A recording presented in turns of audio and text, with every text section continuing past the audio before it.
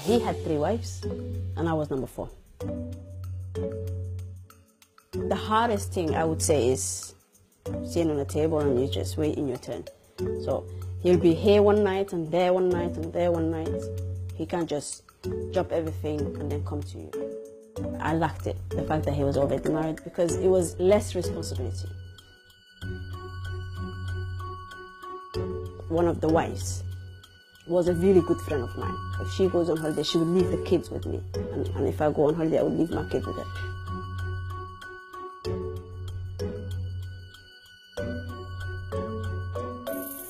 I would only go for a polygamy marriage. That's a personal choice though. I wouldn't go for anything else.